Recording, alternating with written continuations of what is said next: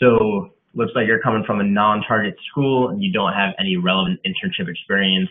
Do interviewers realize this and try to not slam you with technical questions since you've had very little exposure, or do they simply not care and start smiling when you start squirming in your seat? It's a good question. I would say you've got one thing working for you and one thing working against you here. So the fact that you don't have any relevant internship experience means that your interviewers are a little less likely to really grill you. Because if you don't have, if you don't mention a GCF or an LBO on your resume, they're not going to have the chance to say, well, it says here you worked on a discounted cash flow for XYZ company. Let's talk about that. And so you've got that working for you. The one thing that you have working against you is that you're coming from a non-target school.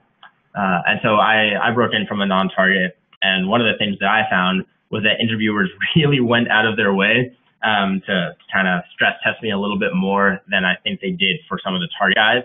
And that's just kind of the nature of trying to come in from a non-target, that you just need to prove yourself that much more to a lot of your interviewers, especially if they are from a target school like Stern or Wharton or things like that.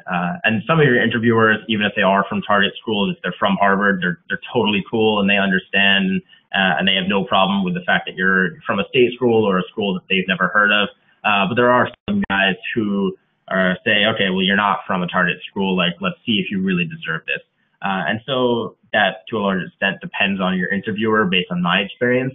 But most of the time, I would say more often than not, non-target kids have to prove themselves a little bit more in the technical interview process to show that you've gone above and beyond. And so I would say that you are going to get some technical questions, whether or not you have internship experience. Most of the time, banks do this differently, but most of the time you'll have like 2 behavioral interviews and 1 technical interview, right? And so if you've got 90 minutes, 2 of the people will only ask you behavioral questions and 1 person will only ask you technical questions, right? And so if you're in that kind of interview format, then you're going to have half an hour of technical questions either way. It's just a matter of how advanced they get. Some banks don't do that. Some banks just kind of have each of their interviewers pepper in some technical questions. Either of those formats is fine, but I would say regardless of your previous experience and where you're coming from school, you're going to get some technical questions. If you have no experience, then you probably won't get advanced LBO or merger modeling questions, but you're going to get some stuff and you do need to prepare for that.